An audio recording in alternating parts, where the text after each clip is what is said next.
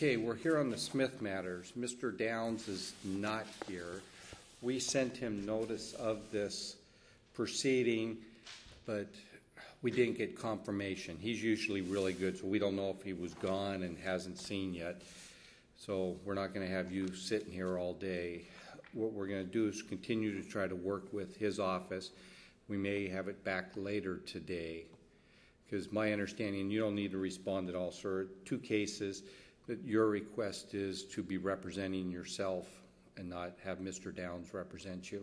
Yes, Your Honor, and Mr. Downs did send me a letter confirming this meeting, so I know he's aware of it. Of today's time? Yes, I called him today. Okay, that's unusual that he's not here, because he still is your attorney of record.